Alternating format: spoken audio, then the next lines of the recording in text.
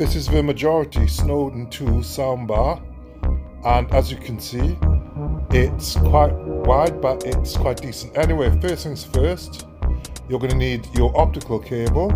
Take off the ends of the cable and put it into the back of the TV where it says optical output. Put the lead, the optical lead, into the slot there and make sure that it just goes in properly. So it's a bit tricky because it's a bit dark at the moment, but it goes in anyway.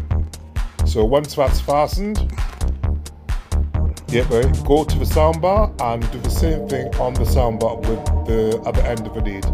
Put the optical lead into the soundbar where it says optical. After that, go to your television and go to the sound settings and choose the digital audio out PCM setting.